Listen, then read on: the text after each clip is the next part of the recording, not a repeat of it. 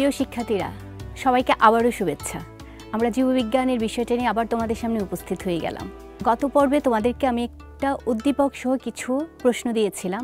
আমাদের উদ্দীপকটা ছিল একটা পরিপাকতন্ত্রের উপরে এবং এটার 4টা প্রশ্ন তোমরা দেখেছিলে। আমাদের প্রথম জ্ঞানমূলক প্রশ্নটা ছিল মধ্যচ্ছদা কী, যা আমি তোমাদেরকে আগেও বলেছি যে জ্ঞানমূলক প্রশ্নটা হবে সরাসরি বই রিলেটেড, যেটার কোনো অল্টারনেটিভ উত্তর হবে না।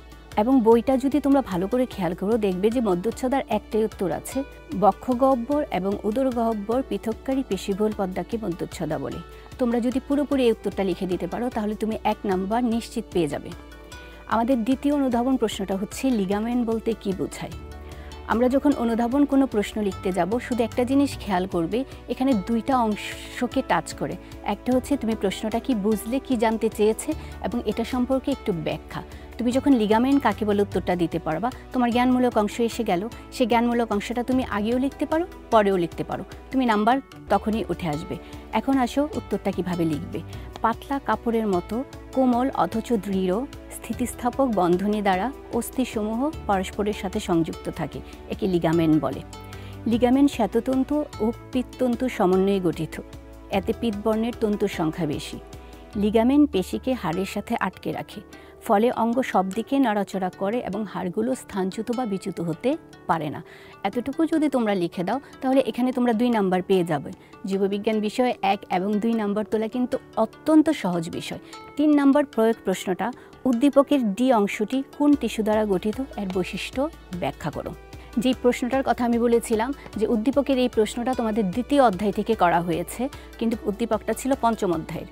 তোমরা উত্তরটা এভাবে লিখবা যে উদ্দীপকের ডি অংশটি হলো বৃহদন্ত, যা প্রাণীর অন্ত্রের অংশ, আর এই অংশটি কলামনার আবরণী টিস্যু দ্বারা গঠিত। নিম্নে টিস্যুগুলোর বৈশিষ্ট্য উল্লেখ করা হলো। এই টিস্যুর কোষসমূহ স্তম্ভের মতো সরু এবং লম্বা।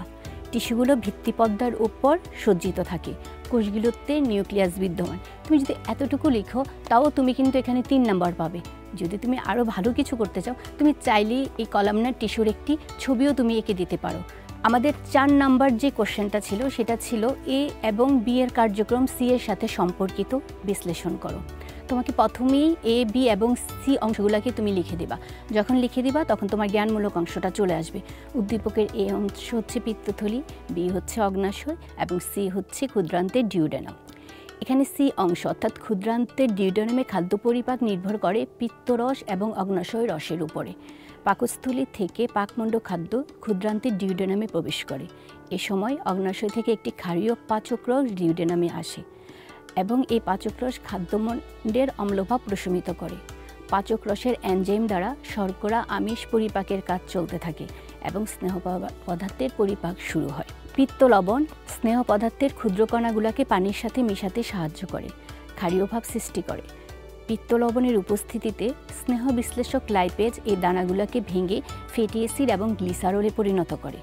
অগ্ন্যাশয় রসে অ্যামাইলেজ, লাইপেজ এবং ট্রিপসিন এনজাইম থাকে। এই 3 ধরনের এনজাইম 3 ধরনের খাদ্যের উপর কাজ করে খাদ্যকে সরল খাদ্যে পরিণত করে। এই কথাটা লিখে তুমি শুধুমাত্র বিক্রিয়ার সাহায্যে কথাগুলো উল্লেখ করে দিতে পারো।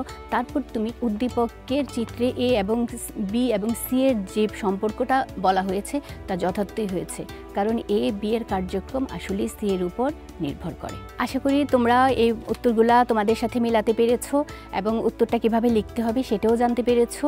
তোমরা এভাবেই প্রস্তুতি নিতে থাকো, ভালো করে বইটাকে অধ্যয়ন করতে থাকো এবং আমাদের সাথেই থাকো। পরবর্তী এপিসোডে আমরা আবার নতুন কিছু গুরুত্বপূর্ণ টপিক নিয়ে তোমাদের সামনে উপস্থিত হব। সবার শুভকামনা করছি, সবাইকে ধন্যবাদ।